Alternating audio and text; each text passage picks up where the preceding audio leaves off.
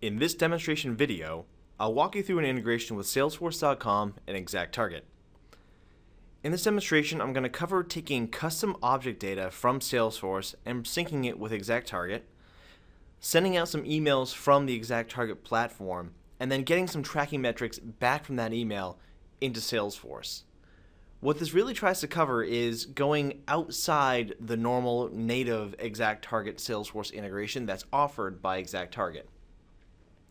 This will allow me to take whatever type of data I want to work with, bring it into ExactTarget, segment, personalize using that, and also be able to get the metrics back from a send initiated in ExactTarget into Salesforce. So I'm no longer bound by having to do my sends out of Salesforce.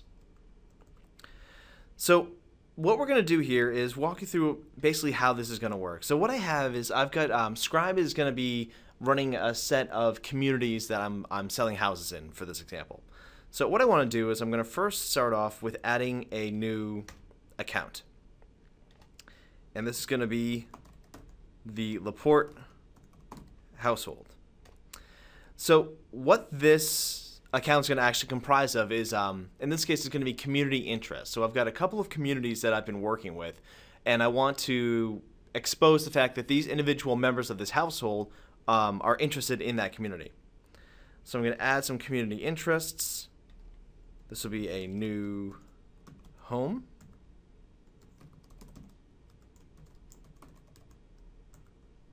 And for all these examples, I'm going to use my own email address just to make it easier, but obviously this could be any email.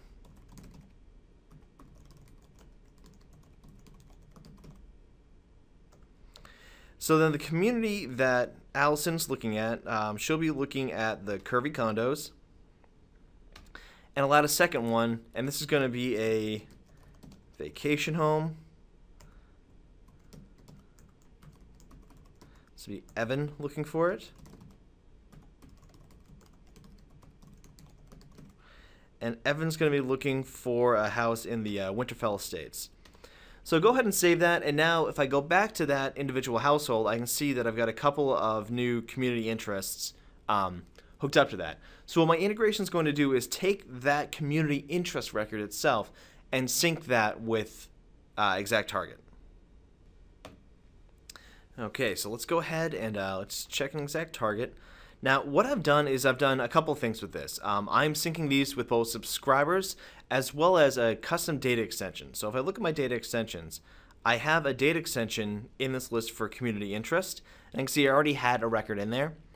So I can take a look at that and look at my records. And what I'll see in the records is I can tell by the field list, I've got their basic information as well as which community they're actually interested in.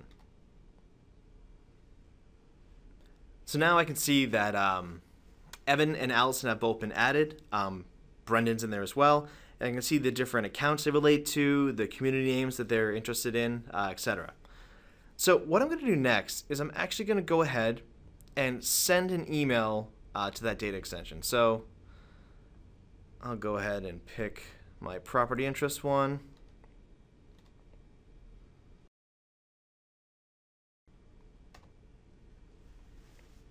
And now I've sent that email from ExactTarget. Now, what this is going to allow me to do is, obviously, I can use all the benefits and features of that ExactTarget platform with my email.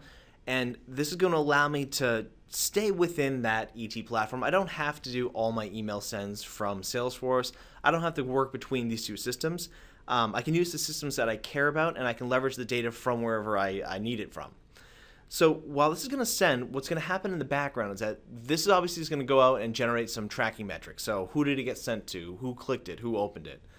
That data, by the natural native Salesforce ExactTarget integration, would not get back to Salesforce because this had been initiated out of ExactTarget. By using the Scribe integration, I can grab that data and I can get it back into Salesforce, and there I can tie it off to that community interest record. So I don't have to do any kind of fun massaging of data to get it to a contact or a lead. I can use that custom object. I'm going to be able to do any kind of reports and dashboards I want, so I can see how many times it's been clicked. I can see all that information in the context that it means the most to me. So now what we've got, that email's been sent. I can go take a look in the tracking, and I can see the information around, what that email's done. So I can see that it's been sent to 3 people, no click-throughs, no opens yet. But I can go ahead and look and show you now that I've actually opened up that email. So I've got my first one for Winterfell, and I can see it's got some little pictures, it's got some links, so I can click on some things, make some of this happen. I can open it a few times, I can click on a bunch of links in here, really to illustrate, that I want to have some different actions happening. But I can see I've got my Winterfell estates there, and I can see also, if I have another one, the Curvy Condos, it's got different dynamic content. So I can really leverage that data that came out of Salesforce in the way that's most, appropriate for me. I can see that in the header, it tells me where I'm interested in, a lot of this information. So pretty standard for your ExactTarget platform to be able to do this work, but it's kind of nice to be able to leverage that real data inside of this. So now what I want to have happen next is I want that data to get tied back directly to that community interest record. So I want to bring those clicks, those opens, all of that activity that happened against the record, I want to get that back into Salesforce, and I want it specifically to be tied to these community interests. So I should be able to do a couple of things now. In the background, this has been running, so I can go into my email results, and I can see here that property interest email has been sent, and I can see some high-level stats around that. So the number of contacts, number of leads sent to, number sent, clicks, opens, some of the different deliverability rates. So some of that data has been captured already, and what I want to do is I want to see those low-level stats. So this is where I can see the high-level kind of global stats around this email. But if I go back to my individual household here, so my Laporte household, and I look at that new home that Allison's looking for, I can see attached to it is my individual email results. So I can see the subject line, and if I click on that, I can see the opened fact that it was opened, the open date, the sent date. So I can see all that data tied back to the individual record that I care about. So this really helps me in my working with Salesforce, because I want this to fit my business model and what I need. I don't want to have to conform my business model and my services around what that native integration can offer to me. So that's kind of how this whole thing works. What I want to show you is now the inner workings of what we did to make this happen. So inside of Scribe Online, I can see I've got a solution. I've got it set as a cloud agent. If I had an on-premise system I want to integrate with, I could pick an on-prem agent to work with that as well. But basically, I've taken some of the Scribe provided solution packs that are out there, and I morphed them to fit my needs. So I use the Scribe solution packs to do all the sends, opens, clicks. If I'm worried about Salesforce storage, I don't want to have, simply the fact that I sent an email. I don't want that to create a record for my community interest. I can uncheck any of these, and it allows me to say I don't care about that one particular instance. And I can also see my community interest record here. So basically what I'm doing is I'm querying that custom object from Salesforce, and I'm upserting it into ExactTarget. So in ExactTarget, I can see any of the standard entities like subscriber, lists. I can pull metrics out, but I can also see data extensions, which are your custom tables here within this UI. So I've picked that, and I've simply mapped that data directly across. Pretty straightforward. If I want to map additional data, so let's say I want to start adding those households, I want to bring them over as subscribers. So I can simply go in here and pull my Salesforce. It's my source. In this case, I'll query accounts. I really only want accounts that have been modified since the last time I ran data. And I can say for each results, I want to add a sync to ExactTarget.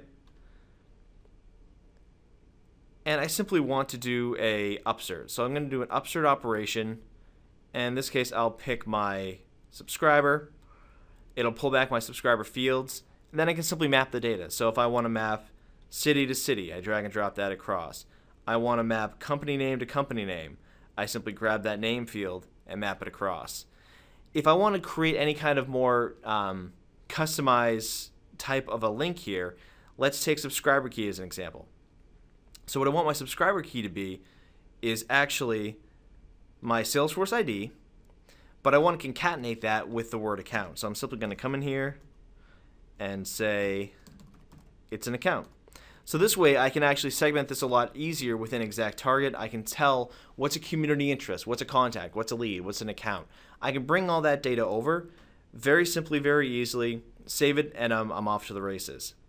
If I want to add more logic in here, I could even say, you know what, I want to do a lookup first. If that record does not already exist, I want to create one. If it does exist, I want to update it. I can bring data back to Salesforce so I can use an operation on that source connection. So I have a lot of capability here. I can see error information. I can actually debug this integration right from this UI. But it's pretty straightforward and simple. And then once I have them all built, I just want to schedule it. So I want it to run behind the scenes. Let's say in this case, I want it to run every minute. Every minute, look for a new community interest record in Salesforce, bring it into ExactTarget. Maybe I want to bring the metrics back out batch so that every evening, bring those metrics back across the Salesforce. So I can change this, I can fit it to mold what I want to get out of this integration specifically for my business, utilizing this because it's a really easy, flexible platform that I can add in more data sources, more lines of integration coming out from that ExactTarget of Salesforce, all within one easy-to-use platform.